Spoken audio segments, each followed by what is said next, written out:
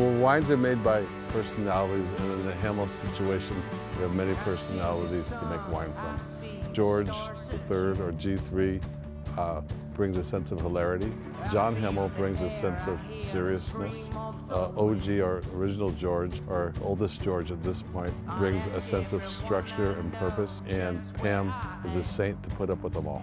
So my family doesn't have the sexy story that we're fifth generation grape growers and fifth generation winemakers, and this is in our blood and this is what we were destined to do.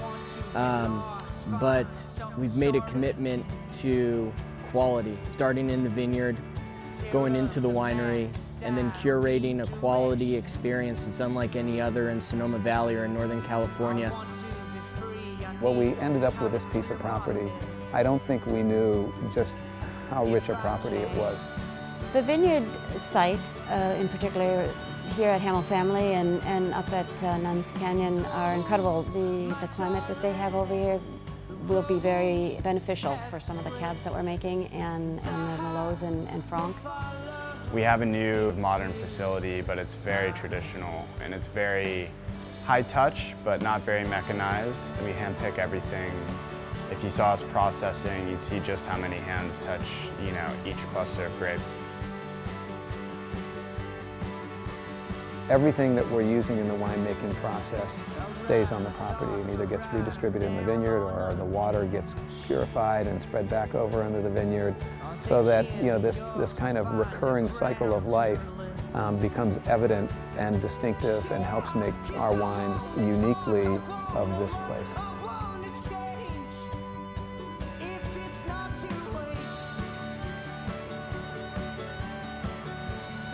So we want everyone that comes here to have a great time, to actually have fun and feel like they don't ever want to leave this view or this estate house, and enjoy their experience in the comfort of elegant surroundings where no expenses have been spared.